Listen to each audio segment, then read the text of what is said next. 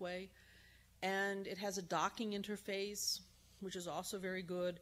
We didn't talk much about the fact that when that PAR-FAR binds to his F, there's a loop there that opens and closes, sort of lets the substrate in.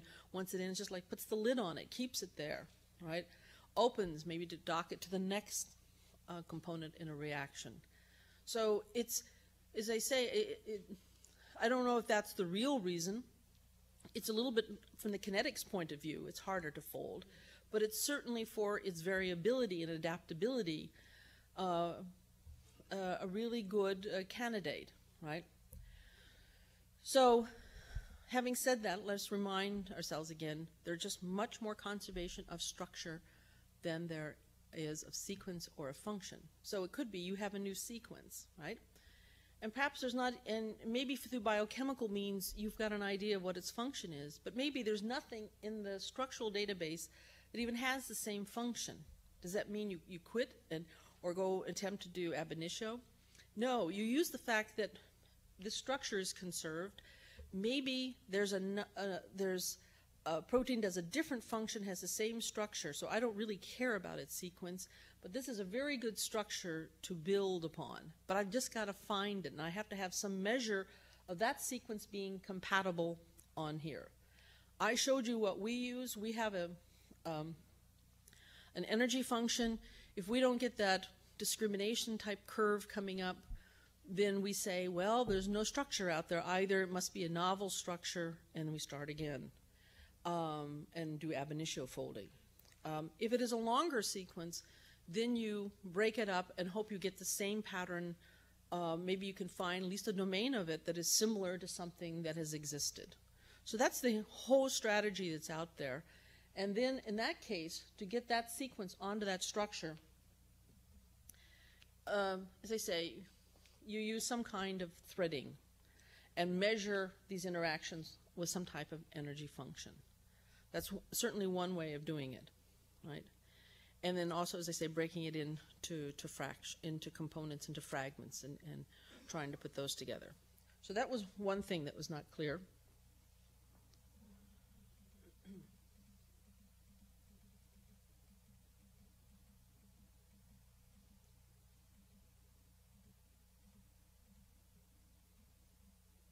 Okay, well, let's look at the simpler one. Well, I hope you guys can see that. I was a little quick about these dendrograms or these structural phylogenetic trees. I think it's clear what I have on this axis are the synthetases from the various amino acids. This is the one-letter code for aspartic acid. It's of the archaeal type. This one is for aspartic acid from the eukarya domain, and this is an aspartic acid from the bacteria domain. So, and you'll see that you have various amino acyl tRNA synthetases listed here. And on this axis is structural identity. So increasing structural identity here, right?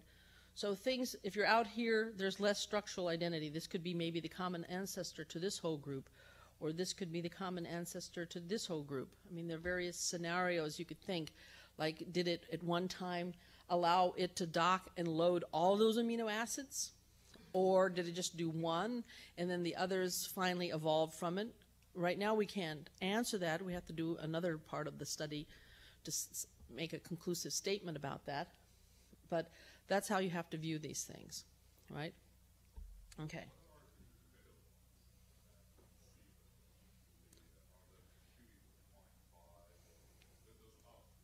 Those little circles? Oh, that's the fine print. I'm joking. This plot, unfortunately, contains a lot of information. We tried to correlate with the study on the catalytic domain, which you remember back on that early picture.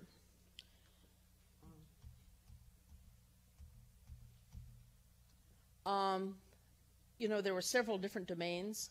We're just studying the catalytic domain, where you load the amino acid. But there's also this other interesting thing called the anticodon region. And as I said, it's not there in all of these guys. And those circles just mean when did it first appear. And is it the same? It turns out it's not even the same. There's one kind of fold, and then in others there's a different kind of fold. So we're trying to correlate both this, all the regions that make contact with the tRNA, because that'll be sort of our next focus.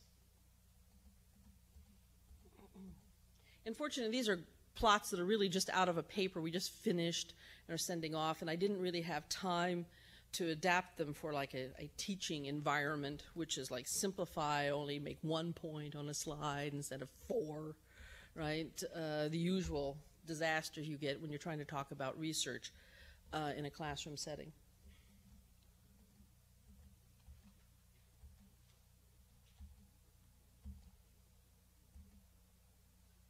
Okay, so I think this was the...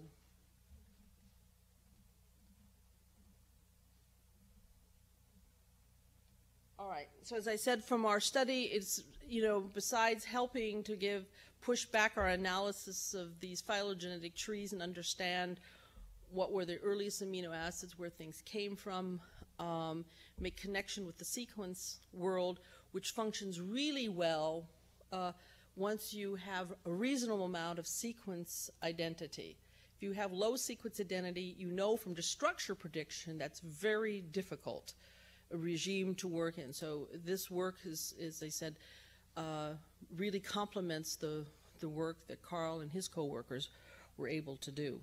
Now, what I wanted to do in the next part of it is first sort of give you a little bit of a flavor or some of the tools, algorithms that you need, even just to do the simplest thing,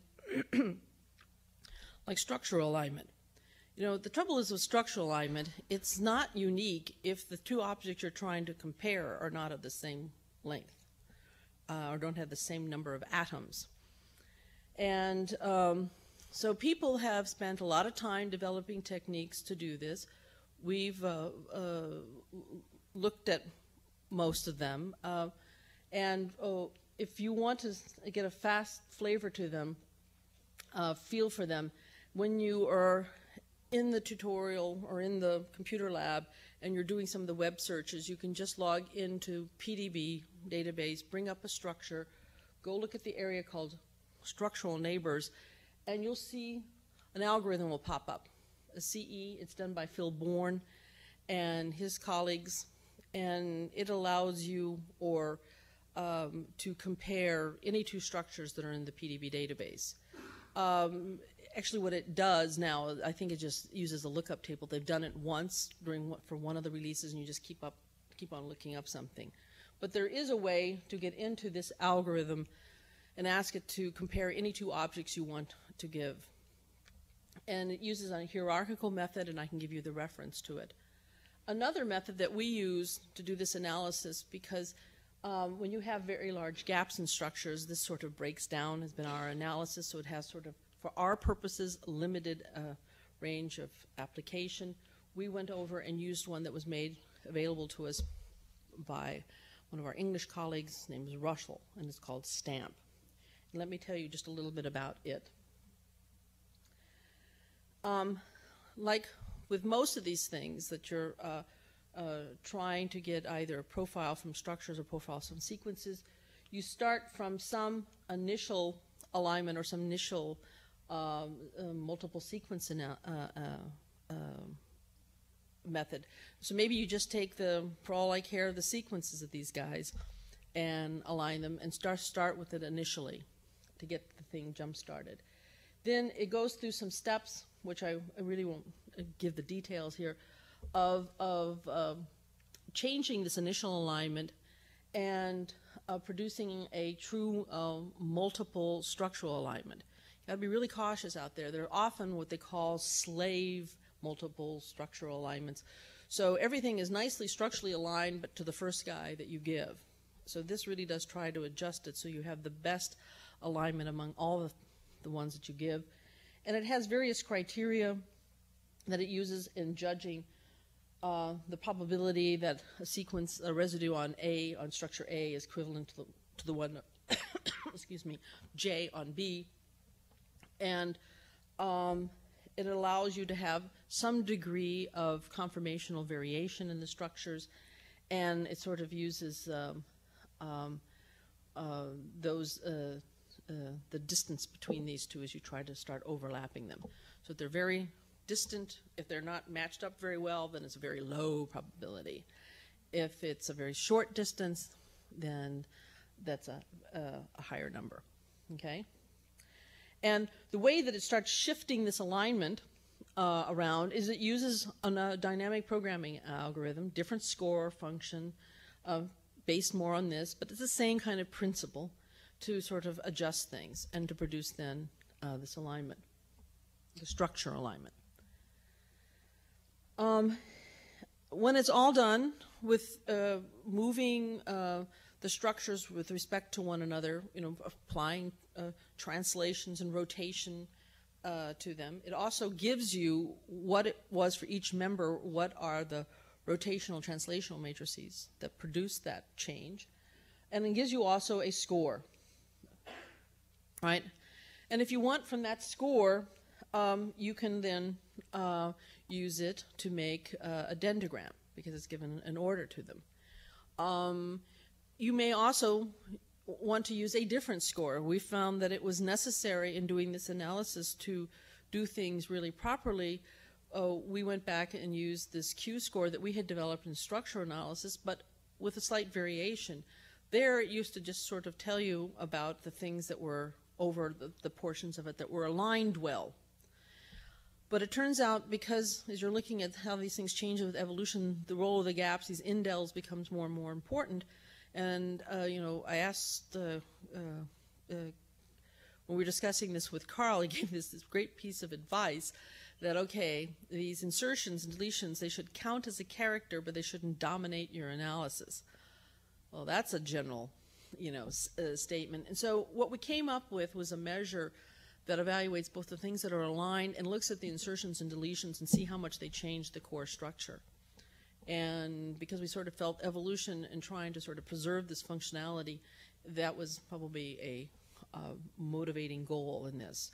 So that structural measure we have down there is something that, to give you the exact details, I'd have to give you the paper of how we developed it. All right, so this is what the output looks like. These come from STAMP. You can have it in several different varieties and flavors and formats. One that's sort of typically nice, so you can see you have turned those structures. Like if you remember the structural overlaps that I showed you at the beginning of the class 1 and the class 2, they're all overlined, but you could read off of that structure a sequence alignment. And you see them right here.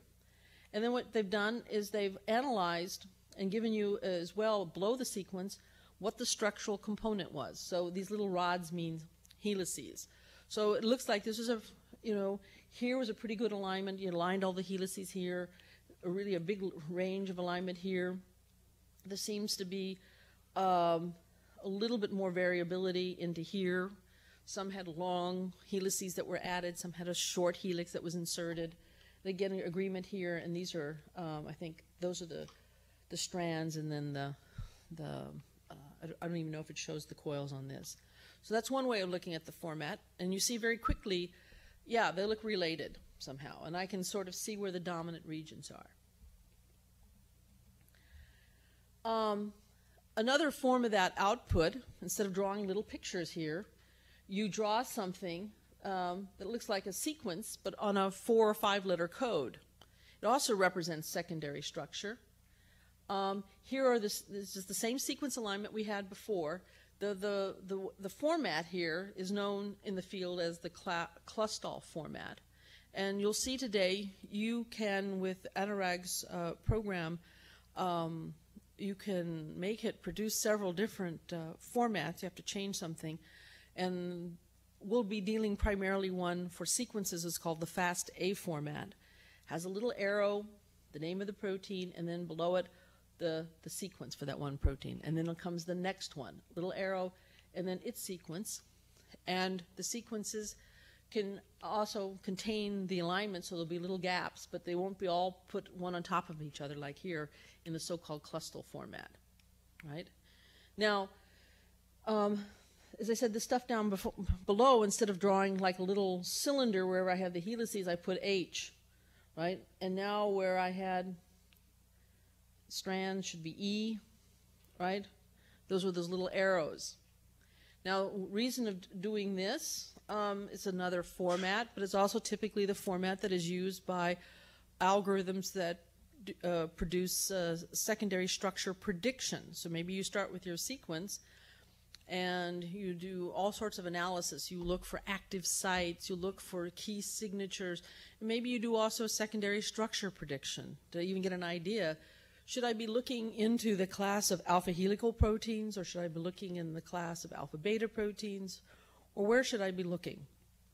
And it's anything that you can do to sort of help narrow down the search. So this is another possible format that you can be using, okay? Now, in the last part of the, excuse me, of your tutorial, we'll give you some time to go on and make use of these other web tools and some of their sites, and go into some of the other databases. So there are going to be databases for structure, PDB. There are going to be databases for just the sequences like Swiss Prot, the American ones like PIR.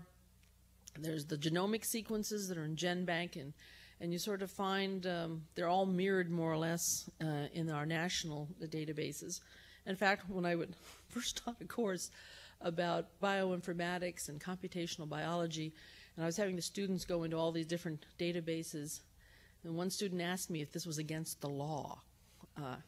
And I thought that was amusing. Right?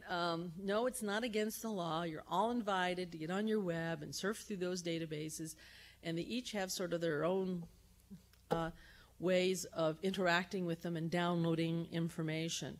It's not completely standardized, but if you're just dealing with sequences, everybody accepts FASTA, normally a Clustal, and perhaps a GCG format, which is named after one of the first companies that did a lot of the bioinformatics tool for sequences. Okay? So, one of the first places that you're going to go to is our National Center for Biological Information, NCBI. It's in Washington, D.C. It's a part of our NIH. It's in our National Library of Medicine. And as I said, they mirror about everything. And they have pride themselves on having all the genomes there. Even when companies do them, like you heard a lot, like as I said, about this competition, say for the human genome, between the public sector, represented by people working there, and the private sector, Venture, who at that time was leading like Tiger. So they'll have their information will all be stored there. And one of the first things I'll have you do is to go and pick out the entire genome of Methanococcus ionaceae. As I said, that's a genome that's near and dear to us. Excuse me.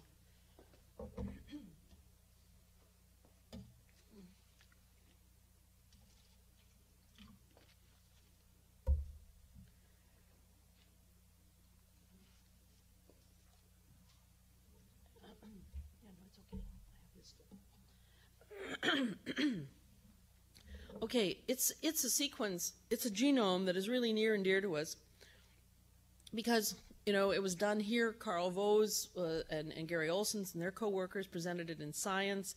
I think the complete one came out, well, here's the reference, 1996. And if you ever have a chance to hear Carl Vos talk, I really do encourage you to do it, or I definitely encourage you to look at his papers on the evolution, not only the universal phylogenetic tree, but the evolution of the cell. He tells also a very nice story about how difficult it was to even establish that these three domains of life existed. Because as he puts it, when you first discovered an important sequence, you could get it published in Science. If you came up with the second sequence that did the same thing, but maybe from a different organism, then you would publish it like in nucleic acids. And if you came up with the third one, they go, we're not interested, right? So you go, well, how am I going to prove there are three domains of life if I never get to publish the third one and show how it's compared to the other ones? And while we all laughed, this was a real source of utter frustration for him, and which I thank heavens it is now long gone, and his sort of leadership role in the field is really established. And this, I hopefully, goes to show you just sort of how much information is available. Not only is the entire DNA structure there, you can click on any part of this. There are about 1,700 genes represented here, and they've been classified by different functions. And I'm going to ask you to go in and pick out of these the category where you should go to find out information, say, about tRNA synthetase. Now, you'll notice that tRNA synthetase, or tRNA, is not listed there at all. So you have to think a little bit, like in that dogma picture that I didn't give you guys, but explained so well, is that you'll figure out into which of those categories do you think this tRNA synthetases, where it should belong. And if you go into there, you'll be able to then pull out all the sequences. And if you know a little bit about the genetic code, you may start asking yourself, well, look, I showed you the picture of these synthetases at the beginning of the lecture, and I showed you the part where it loads the tRNA, and I showed you the part where it interacts with the anticodon part of the tRNA. Now, if you know something about the genetic code, there aren't just like 20 different codes for the 20 different amino acids, and there's these base triplets that code for any particular amino acid. In fact, the table, which I also give you in the tutorial, you know, it's much larger. You could have some of the amino acids have as many as 5 different triplet bases, codons that code for a particular amino acid. So naively, you may think that you should have like maybe 60 of these things, or 40, or you don't know how many. So we're asked you to go in there and take a look at them. And the surprise about the system was initially they found fewer than 20. And that didn't seem to make sense. Like, is this guy missing an amino acid that it never uses in making proteins? And part of the problem was that there is even some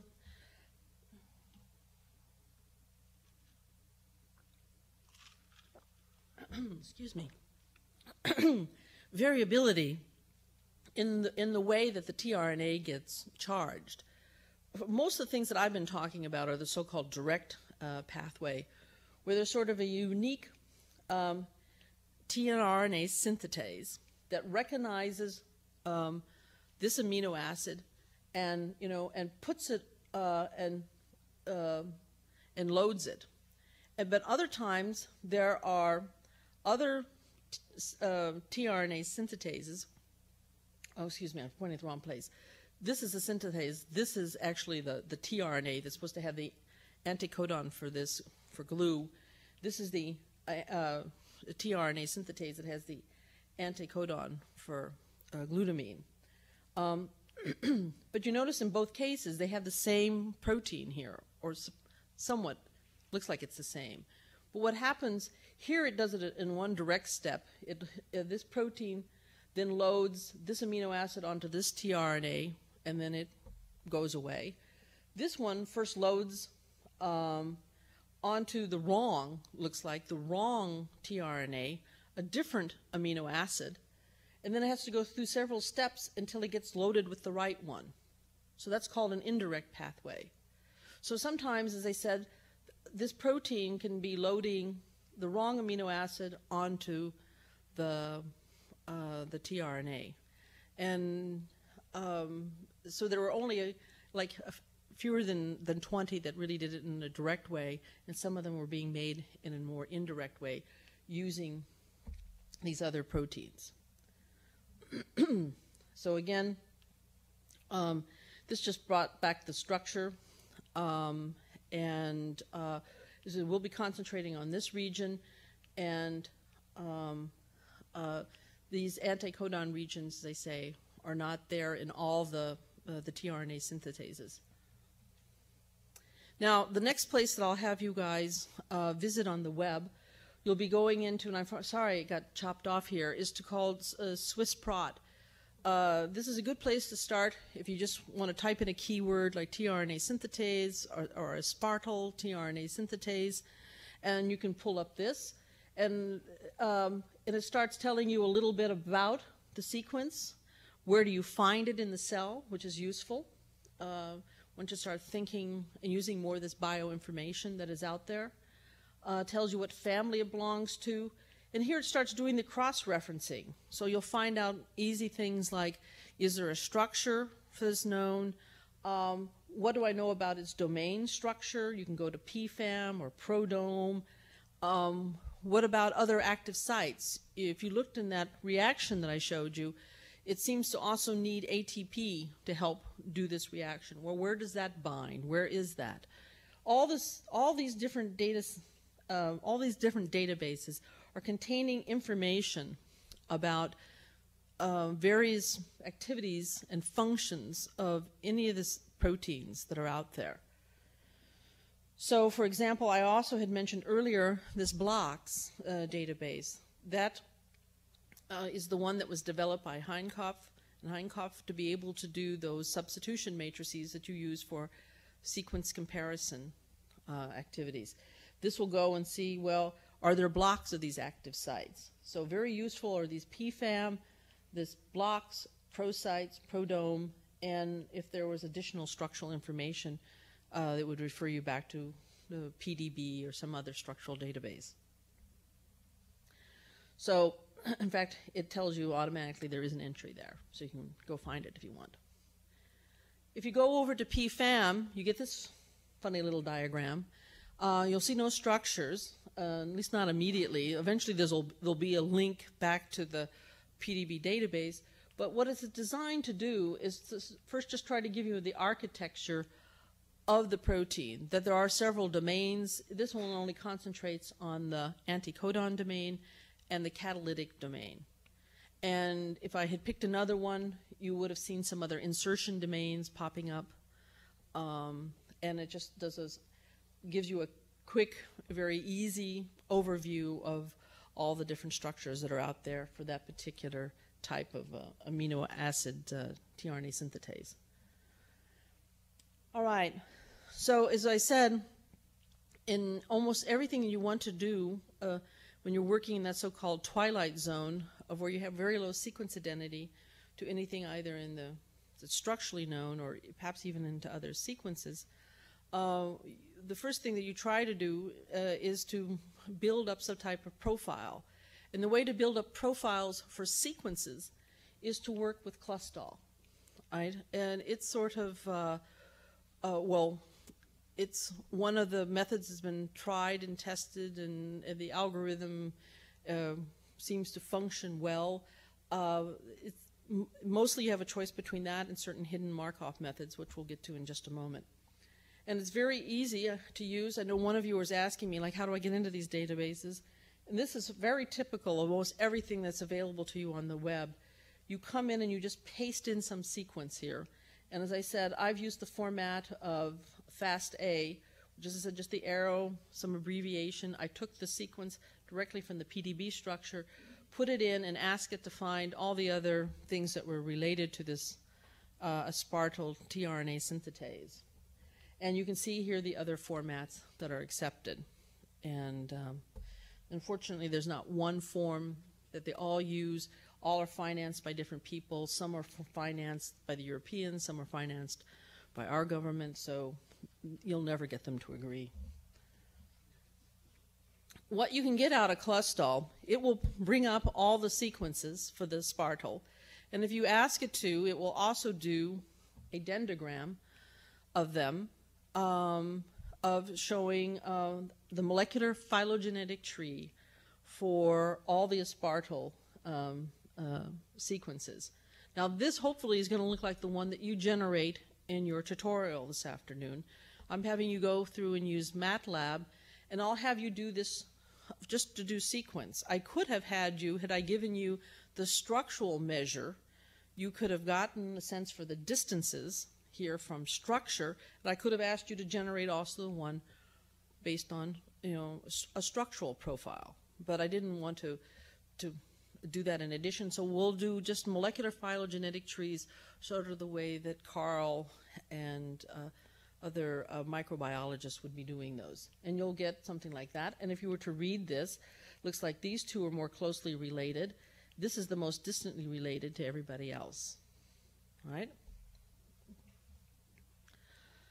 And if you turn my plot around, this is what you'll see, hopefully, if all goes well, for, I think these are a subset of those proteins. I threw in one or two that are far outliers, just so you see that what it means to be sort of from the sequence part, very distantly related. So these have like 54% sequence identity to one another. This has perhaps, I think, 18% sequence identity to these guys. But as you saw from the beginning part of these lectures this morning, they all have the same structure. At least the core structure is the same. This may have insertions and deletions, but that core structure is really the same. All right, now where did we get the structures to do our study on the evolution of structure?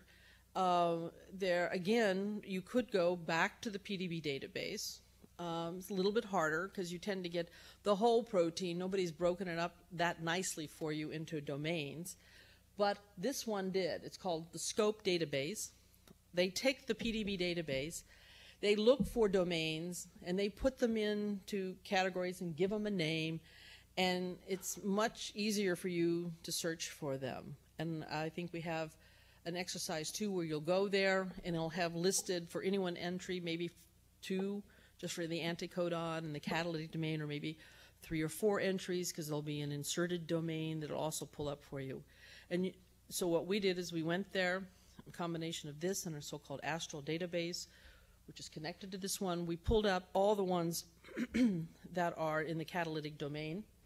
And you'll see what the nice feature that SCOPE does. And in fact, I believe the person who developed this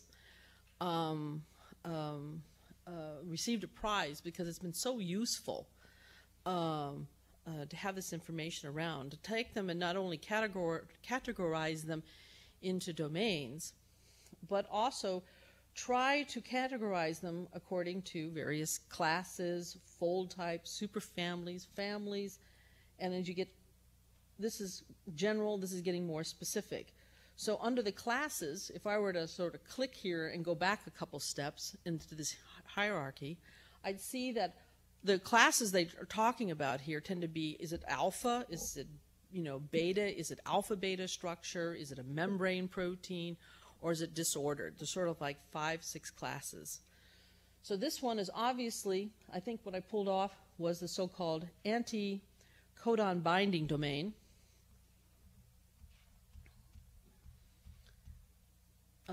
This sort of alpha helix, these sort of beta sheets that are up there were primarily beta sheets. Okay, it gave a name to that fold. In that particular anticodon region, it has what is known as an OB fold, much like we were showing you the class 1s had a so-called Rossmann fold. That's a certain pattern of sheets and helices, how they're connected together. So this one's called the OB fold. It belongs into that superfamily of general family of proteins that bind nucleic acids. So it's binding and interacting with the acceptor arm, or not the acceptor arm, but the anticodon region of the tRNA synthetase. It is known in that whole family of anticodon binding domains, proteins that interact with that particular domain, and then it tells you which particular amino acid tRNA synthetase are we talking about. And it gives you several different ones, choices here. Maybe they're from different organisms. Okay, so this is how we get the structural information. Then what you'll do is, if you remember back in that phylogenetic tree, we said 2 of them had like 54% sequence identity.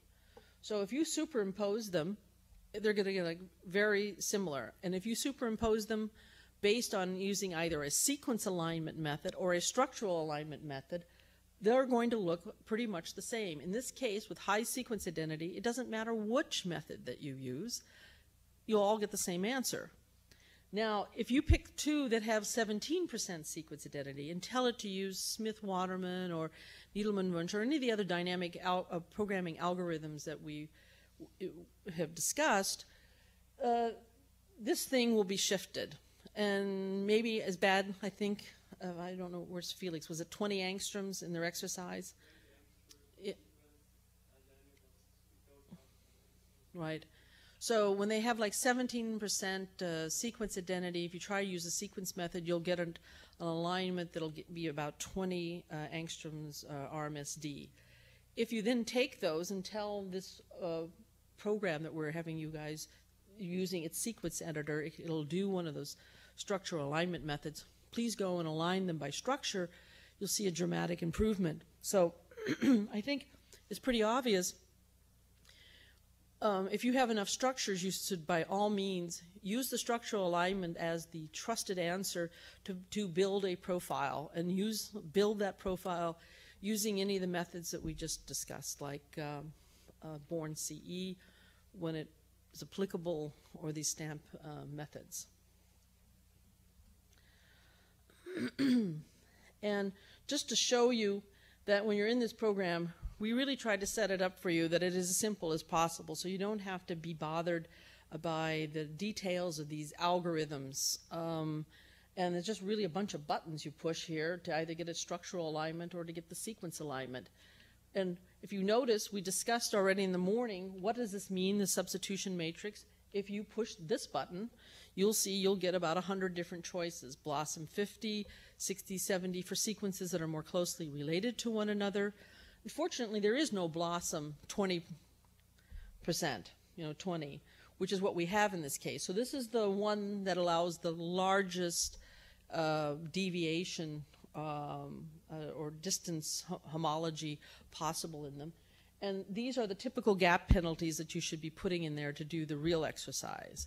To do the toy exercise that we set up for you, to learn about the algorithms and the dynamic program, and to calculate out by hand the structural, the trace back and the structural alignment, we have used just a simple gap penalty. I think it's set it equal to, I don't know what we did, 8, I think it was, just so it makes it much easier to work your way through that entire H matrix. But here, please set them to what is given to you in the exercise. All right. Now I threw these two slides in there just to bring home, again, one last time, this point. We saw pictures where we took all the amino acyl tRNA synthetases that load all the 20 different amino acids, all different tRNA synthetases.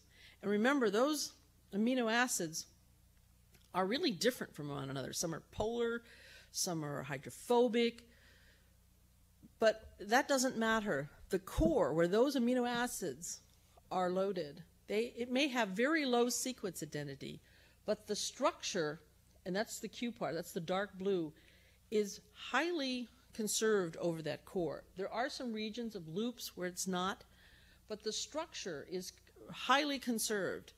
So the backbone is conserved. The amino acids are not, because to have a region where you can dock, say, a charged amino acid is going to be much different than the environment you need to dock a hydrophobic one. So if you were to look at sequence identity, it's going to be much lower. So this again says the message that we have to take seriously when you're working on things like protein structure prediction. There is much more conservation of structure than there is of sequence. In fact, this has to adapt to be able to bind different types of amino acids. Now, occasionally you'll see a spike here, like, how can you have greater sequence identity than you have structural identity? Well, the reason being is in this region, these things are maybe a loop, and even though you have the exact same structure, there's so much fluctuation in the various conformation, that gives a lower value of the structural measure than you would expect. And it occurs in a few different places, and then really they're just averaging over the various conformational results of the of the structures. And if we, again, just to go back to give you the data behind those pictures that I showed you, the overlap of all those structures, of those core structures, and you'll see them again in VMD, again, in part due to some wonderful scripts that Barry wrote that allows you to overlap them and then to study what are the conserved domains. And I asked him, I don't know if he has this working, that we can look at the dual space, the things that are not conserved. You'll see that the overall sequence identity, well, this you won't see, but I'll tell you, is about 10% sequence identity. If you pick out the two that are closely related to one another in the same domain of life, the eubacteria, they're about 50% sequence identity. And the structure part tells you with a Q of centered around about 0.4 to 0.8. Remember from yesterday's talk about ab initio folding that a Q of 0.4 means that like 40% of the native contacts are correct, and it looks like a homolog. Blurred, but it looks like a pretty good homolog. So the last sort of web method that I would like to have you guys look at, which is sort of competing with Clustal in developing profiles, is this method called hidden Markov methods. Now, we've applied it to a particular example. This, again, we being Anurag Sethi in my group, was doing some modeling of membrane proteins. He used a version of it that's sort of designed for transmembrane hidden Markov methods. It's a neural network approach. And what we were interested in doing was predicting the structure of, pretending we didn't know the structure of BR, but we knew it, say, for bovine rhodopsin. We knew it for halorhodopsin and maybe one other. So we had 4 structures. We pretended we didn't know one of them, developed a profile with 3, gave it the sequence of the 4th one, predicted its structure, and then compared the predicted with the existing X-ray structure. And what I'll do now is just go through very slowly the steps that this thing uses. So first, we use STAMP to structurally align them. So this alignment was produced out of STAMP. It's only thing I've taken off here are the rows indicating the agreement of the secondary structure, because I just want you to concentrate now on the sequence part to build in a profile. So these are the 3 we assume are known, and this gives you a little bit of the blue just indicates certain residues that are conserved, or residue types. You feed that multiple sequence alignment with gaps into this program on the web, and it gives you a profile. So let's go back a second. I guess the numbers aren't here, but let's say this thing is like 200 long. All right? Oops. Where did I go?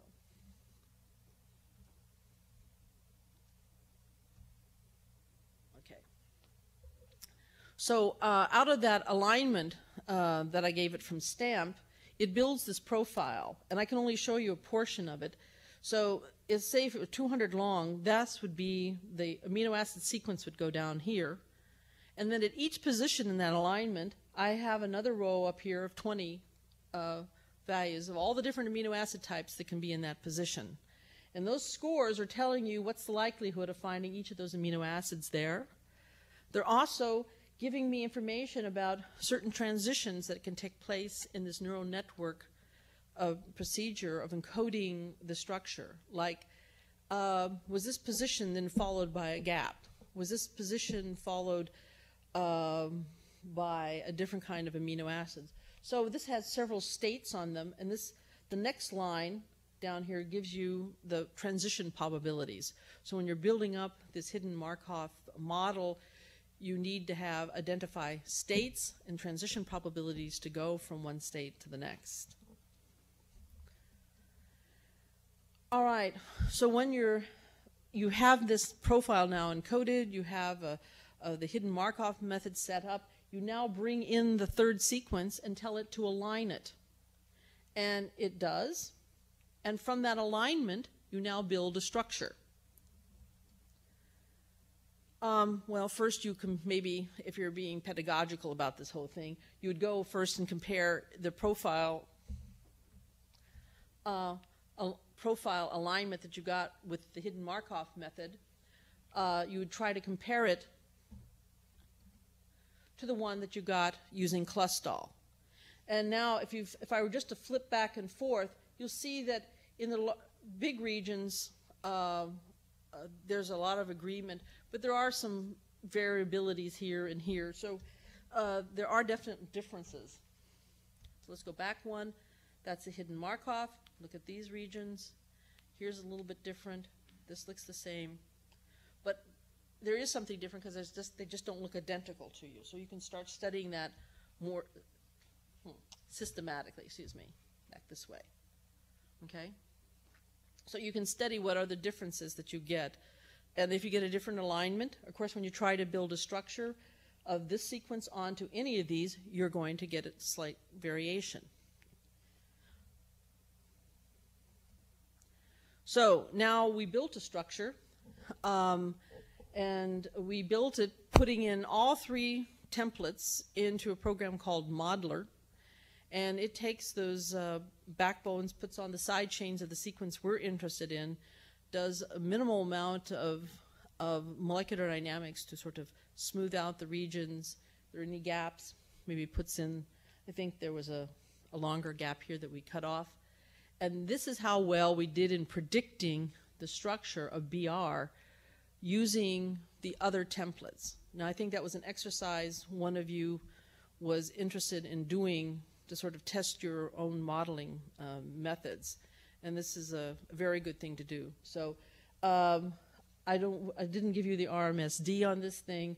You can see, of course, there are definite, in the loop regions, more mistakes. It seems that the tilt of the helices has got off wrong, but in this case, it did seem to do a little bit better job at getting where the helices is supposed to start and stop. Now, I think because this has been trained in part, I believe, for membrane proteins, there's probably an additional bioinformatics information in there that people have used just to be able to really accurately assess where does the thing go into the membrane and what part is exterior to the membrane. So, last but not least, let me give an acknowledgement to who did all the work preparing this tutorial. I think these people will, except for Patrick, who's actually supposed to be taking the tutorial, and Anurag, will be available to help you guys in the computer room. So it's Felix, and then Barry from the resource, and Taras Pogarello, and they'll all be available to help you. And as I said, the work that was done on the evolution of structure and its further development was done by Patrick O'Donoghue, and the work on comparing and developing models of membrane proteins was done by Anurag Sethi. And I think they may be there for some parts of the tutorial, although they were our guinea pigs on many of the items in there. So thank you very much.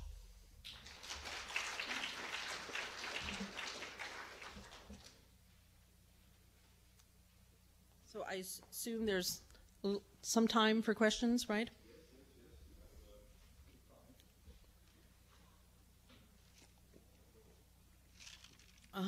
Please. Could you speak just a little louder? I'm sorry.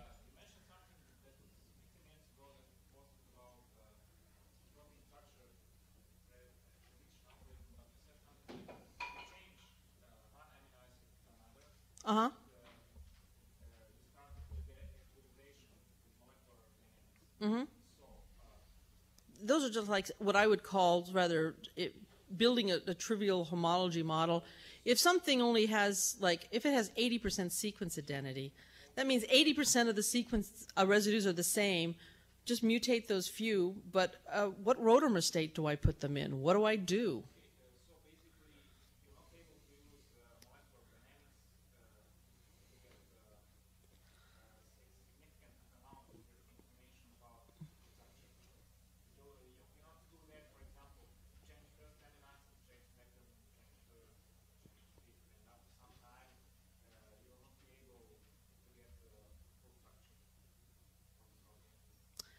Well, oh, okay. I mean, when you say, okay, if I understand you correctly, what you're talking about is I want to do just a mutation studies, and I'm going to use, a program. I'm going to take off that one amino acid side chain, put on another one, and then I'll use molecular dynamics to equilibrate the structure. Much like we were talking yesterday on the classical force fields. As I said, one check that you have assigned the energies correctly, you have to do a molecular dynamics run, and then you have to do population studies, histogram techniques, to see if you're visiting all the right dihedral angles and the distributions correctly. The same way like with the rotamer states. Those are just dihedrals into the side chain. So you've got to give it a chance to equilibrate to put it into that. I think that that's what you mean. I mean, there's still a whole other areas. Like we talked about these coarse grain methods, and I think I saw Professor Klein come in. He'll use a coarse grain method or tell you about it, a very nice one they developed, to study membrane proteins and the insertions of proteins into them. We've used them also for protein folding, and that was the work also of part of TARIS, where we've actually combined both the knowledge base, coarse grain, with the full atom, or you can just try to do it on a coarse grain model. So you use molecular dynamics all over the place. It's just that full atom simulations typically, as you know, have small time steps, and you're limited in the time scales that you can get to if you can't use, like, couple it with SMD.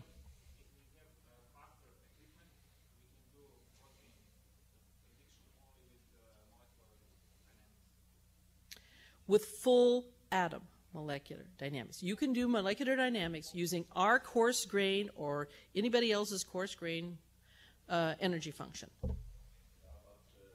You're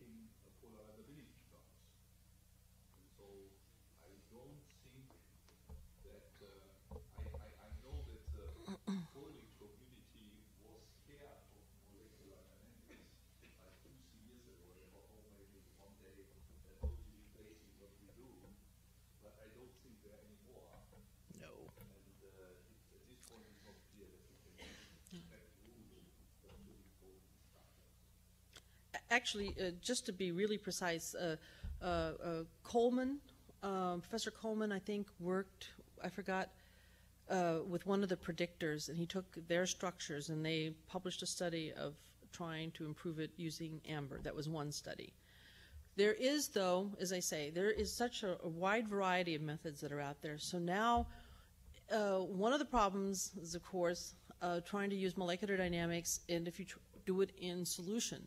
So one of the ways that people have been working on is to change all those charm amber force field parameters to allow for distant-dependent dielectrics. So you do away with the solvent that speeds things up. So that's sort of guy coming from the direction that you want to talk about. But those have not, I mean, I think there was somebody who tried using those in the contest and it just didn't work well at all. But that doesn't mean anything, you know. It may mean that given enough time, it will develop. But, you know, in general, the traditional, conventional ones didn't do much improvement, although Coleman got it to sort of undo one bad connection. And that was considered already a pretty good achievement.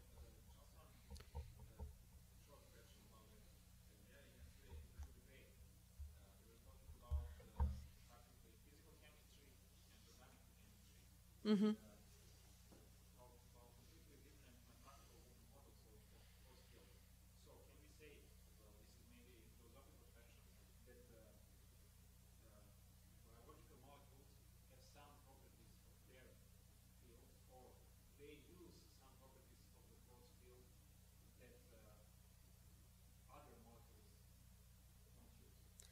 Okay, I think what is the main problem, at least from our own work on structural prediction that we see, and where we think,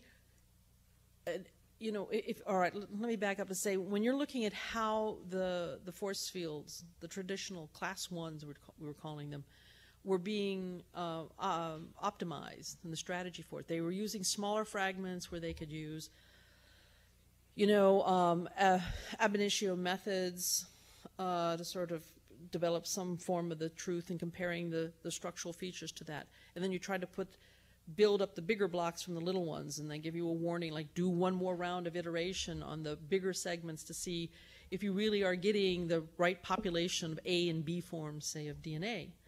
Okay, they've been trained on local things. So it's probably, when they're weak, it's of the terms that would give overall rise to the collapse. So I think once you've got the molecule collapsed, you can go back to using a more full atom one, but to get the driving force, those long-range forces, to get it to sort of start getting the tertiary contacts incorrectly, those are probably not as strong as they could be.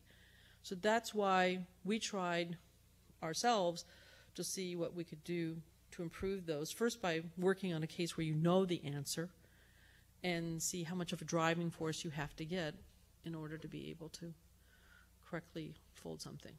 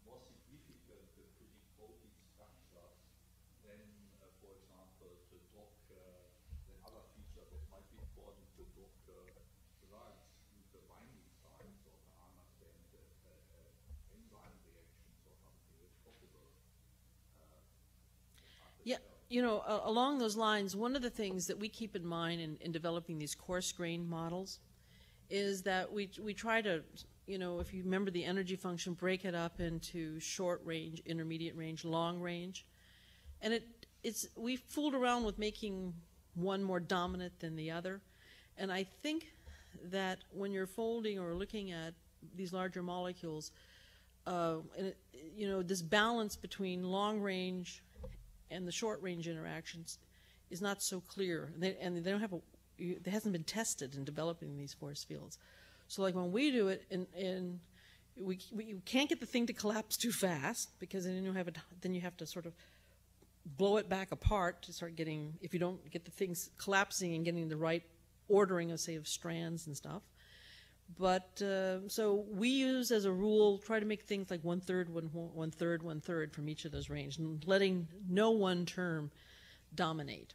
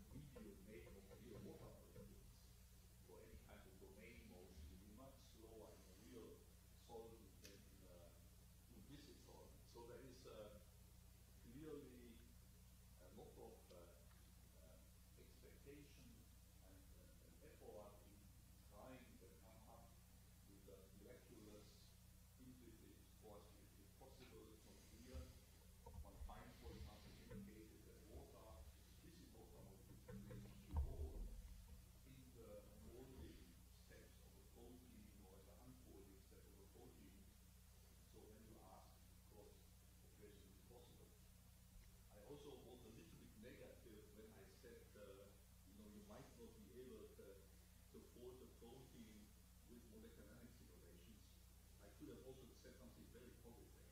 And that is that at the moment there is a great race going on in the community to actually get computational biologists or modelers together with experimentalists who are holding in vivo, or rather in vitro, but in real experiment, to find the fastest folding proteins.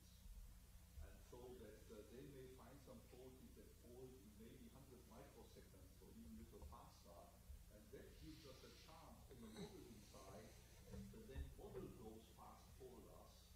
And even if we are not correct with all aspects of the final structure, we might still learn a lot from modeling the folding pathway, like how, for example, a protein is completely extended and collapses, how it forms a secondary structure elements maybe very, very quickly before it collapses even, or only after it collapses.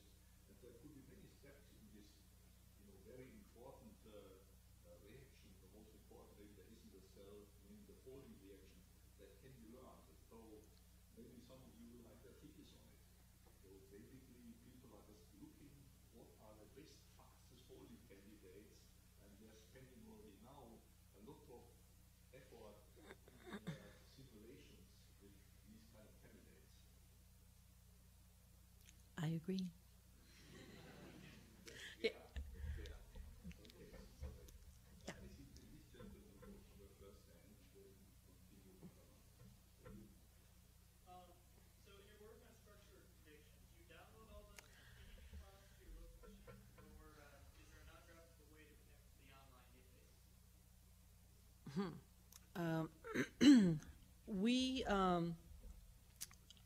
That's why I spent a lot of time, but we didn't show the results here, of working what we call a representative set.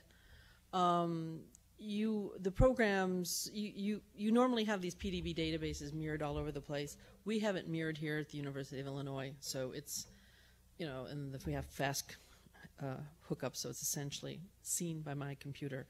So we spent some time developing, what is a non-redundant set, what is a representative set, so we can work with a subset of those 20,000 structures.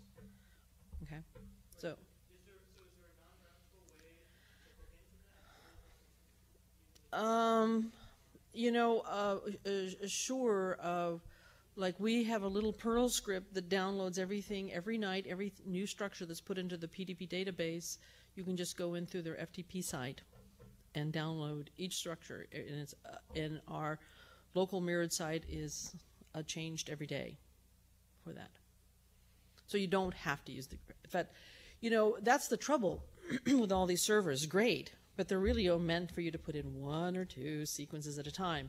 If you're going to do this work seriously, then you must download the databases, have it either in your computer center or put it on, some disks, and the number is growing. But you have to have it locally available to do rapid searches, and we do for everything.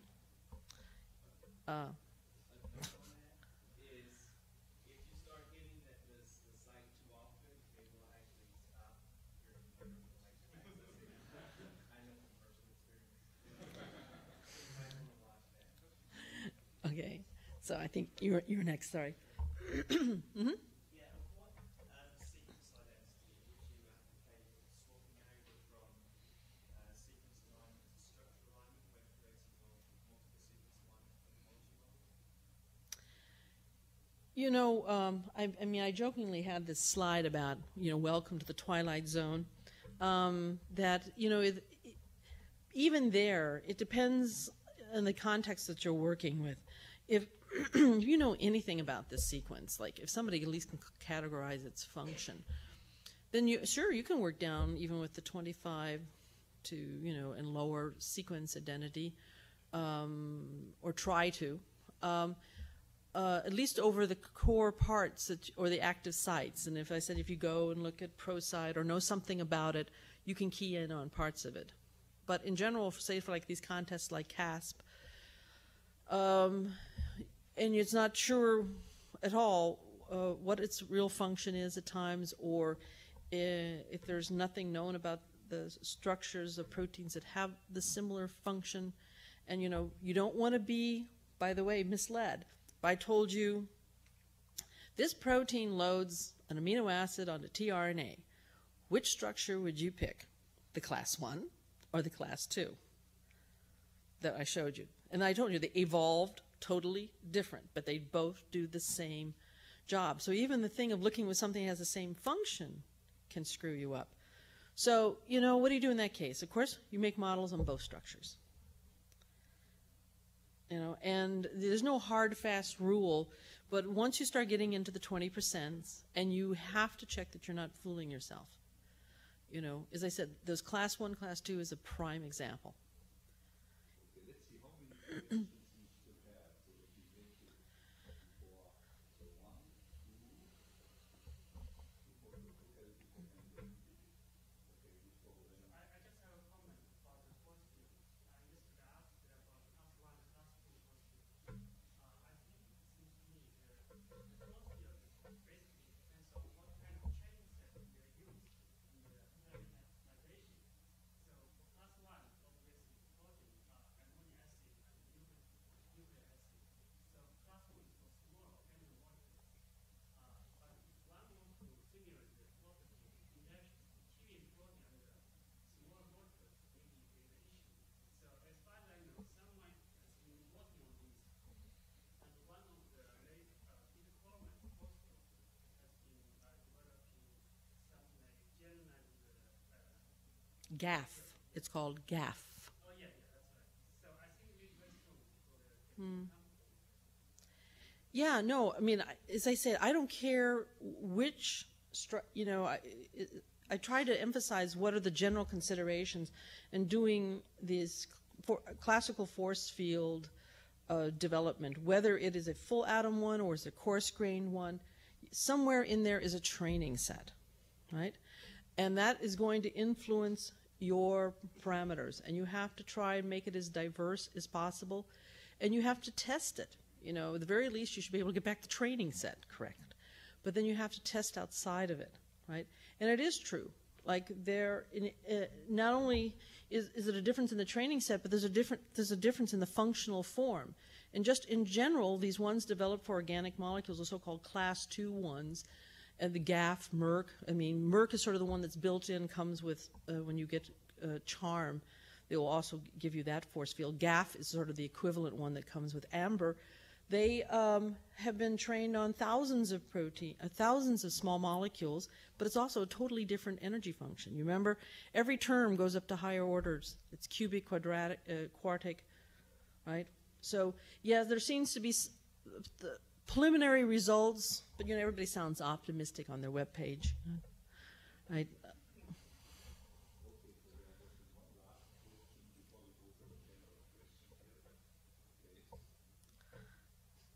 I don't know the difference, but okay. Ask more general questions. Okay. All right, yeah. So for the structure you performed poorly on the Uh-huh. touched on this already, but how well did you know beforehand that you were going to perform badly on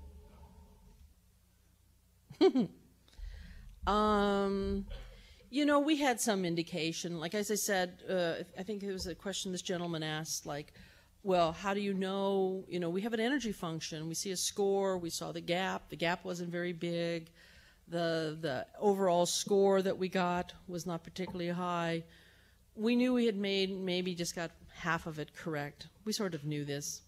We didn't give it a very large confidence.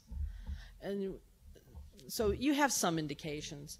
But when you have 70 structures you have to do within 6 weeks, you don't spend a lot of time with the evaluation. You'll get it, you'll run it through one or two other things to look at and rank them and then send them off. So do you have like a cutoff for your scores where you can say above this I'm 80% I feel 80% sure that We would love to be so systematic, but this is something you have. Those of us who are in the field of structure prediction, protein folding, we sort of have to do it. I mean, it's loosely, indirectly connected to our funding. So we do it, but it's not something you want to do, right? We're not a company, right? And so, you know, it's like me coercing my poor students to do it for 6 weeks so we can get back to doing our research, right? So yes, you can be much more systematic and you get better results.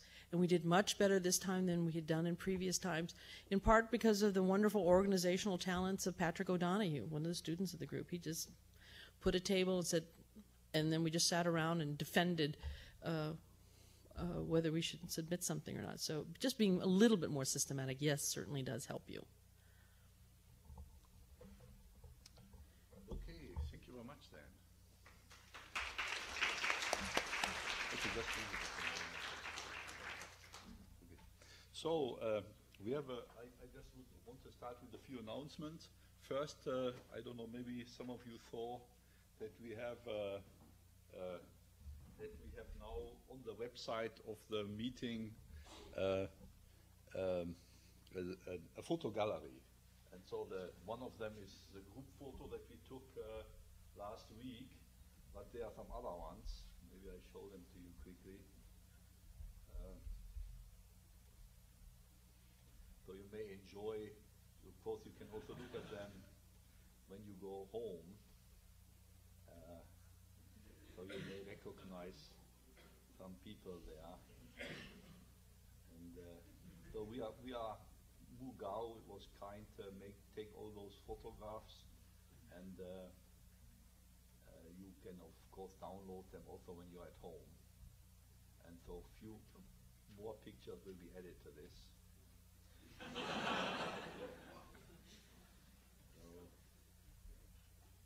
Okay. So then they are available on the main summer school page under. We go here to the program, then we go here. Then you see here the photo gallery, and so there you can look. Now we have to quickly consider two items on the program. The first one is the beauty contest entries are due tomorrow morning, and then tomorrow we will be deciding during the morning which of your entries we can present then on Thursday. So this is this item here. So tomorrow morning before the first lesson, I would like you to give us on a piece of paper the title of your beauty contest entry, mainly, simulation of protein X, and then a very brief, like 5-6 line summary of what you did. Don't be long, rather be short, and so rather 3 lines than 20 lines, so that basically we know what protein you are dealing, or what biomolecular system you are dealing with, and what you are doing.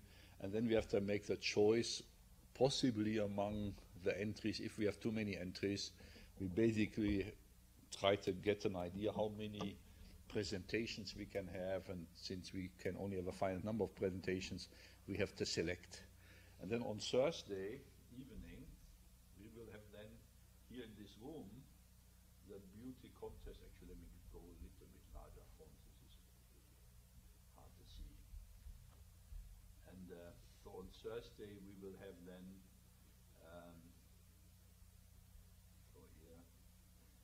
we will meet then here instead of going to the computer labs.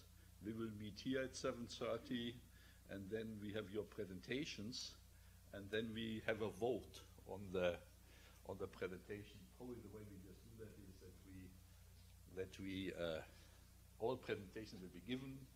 I don't know how many you have, let's say 5 or 6, and then at the end, then I ask you all to applaud, and by the level of your noise, we will then rank them, and we will find the winner. So we will be very precise, as you see. Okay, so that will be the beauty contest. So you can then still work one evening to tomorrow evening, Wednesday evening on this contest. Then finally, we have arranged for you to see the NCSA's cave And so we have this one, as you see here, on Thursday and on Friday afternoon. And we have several tours there, 6 tours on Thursday and 6 tours on Friday. So that gives everybody an opportunity to see the cave. But since the cave is in not a very big room and itself is a finite size, there can only be 8 people at any of those tours. And so Jordi prepared tickets for the tours, and he will now hand them out to you. Marcos, sorry. I don't know why it's Jordi, sorry. So Marcos prepared the tickets, and now how should we do that quickly? I would say doesn't really matter to which tour you go. So I would say you just hand them out. You give them. You go along the lines. You give them until all the tickets are being used. So those of you who want, just take the ticket, and then we give you a bunch of tickets. You take one, and then you give the next one to your neighbor, and please don't take one. And then, okay, then we see that you distribute all the tickets here. Okay, so there's enough for everybody. Yes. Okay, good.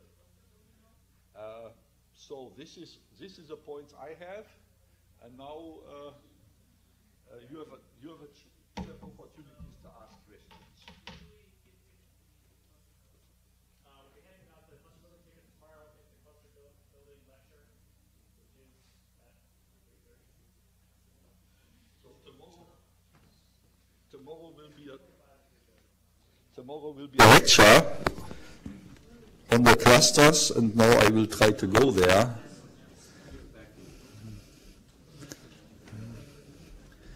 So it's there already? No. It's on Wednesday. So where is it? Do you see it? Wednesday is the here. The lectures tomorrow and the down there. Here?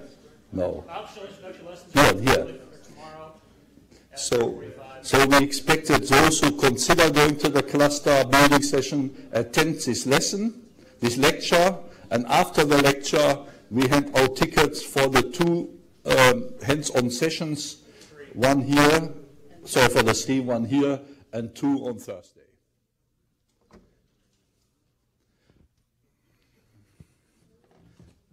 Okay. So anything else? Oh, Rosemary?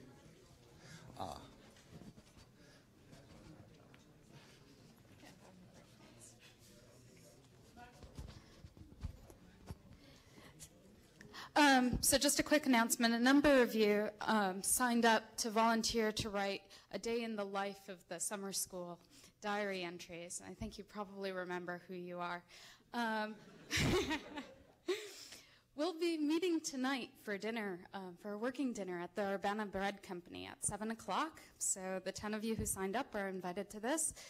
The Urbana Bread Company is on Goodwin at Oregon. You cross Goodwin every day on your way from Hendrick House to the Beckman, so you've probably seen it. And you can find me after this, and I'll give you clearer directions. So I'll hand it back over to Klaus now. So there were 10 kind participants who volunteered after being forced a little maybe to write these diary entries, and so you can meet Rosemary afterwards, and she can explain to you then again where you will be meeting this evening at 7 o'clock. This would be little. That would overlap, maybe a little earlier. When do you want to meet? 6 o'clock? Let's say 6 o'clock, and she will give you directions to the bread company, and you are invited for dinner there.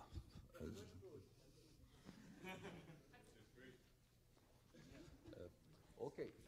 So further questions? Okay, then have a good afternoon. Enjoy the tutorial.